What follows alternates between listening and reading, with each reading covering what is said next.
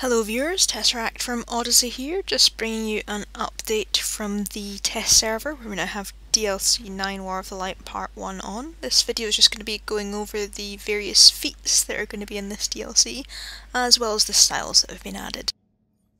So to look at the feats to begin with, there's a couple of issues that we've noticed with these so far, so they may not be the names that are on the DLC when it goes live. It seems like the usual amount of about 2.5 skill points that you get. Very few grindy feats. Most of them tend to be feats for achieving certain effects in some of the operations.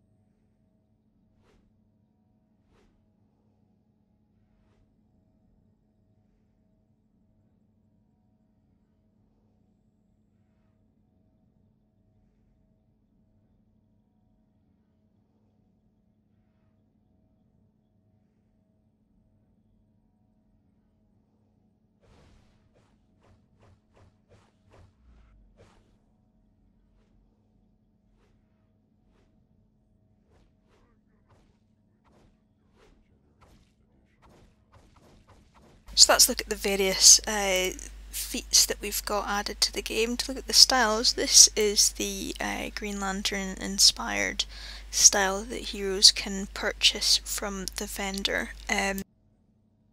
This is the one that you've previously seen tweeted by Yen. One of the things to note about it is that the back item, as you can see here, there's an emblem on the back. That is in fact the back item, so if you don't like that emblem on the back, or if you want it on something else, you can change it and have something else there. The other thing to know about these vendors is that you can buy the vestments of the Rage style as well, which is the Red Lantern inspired set. So we'll just have a look at what that looks like. So this is the Rage inspired style here.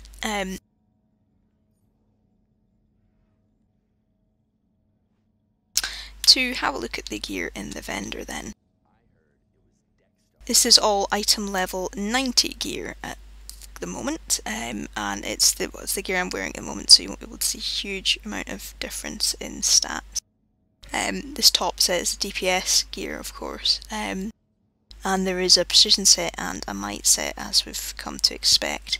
There is also mask, necks, rings and a trinket, as well as weapons to the very bottom. For heroes, the vendor set is the inspired by Green Lantern set. For villains, they have their own inspired by the Sinestro Corps set, which we'll give you a look at in a moment as well.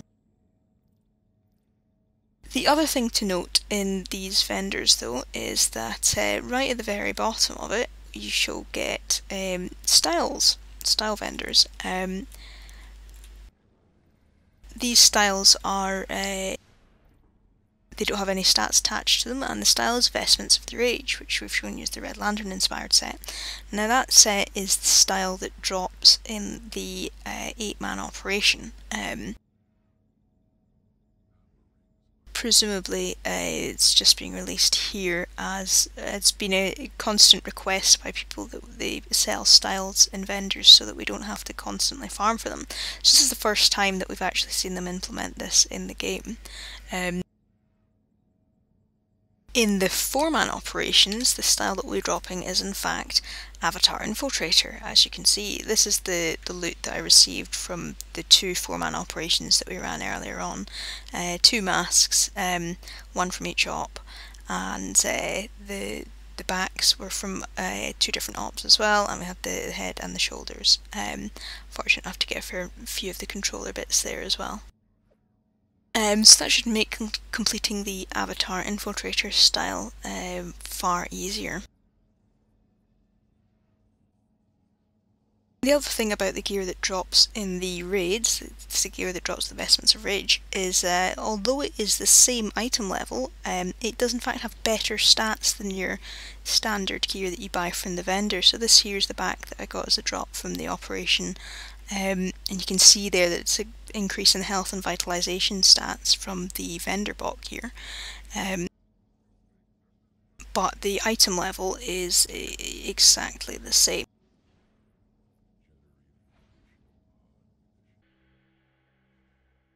And lastly, whilst the heroes get the Scion of Ion style, the villains instead get Disciples of Parallax, which you can see here.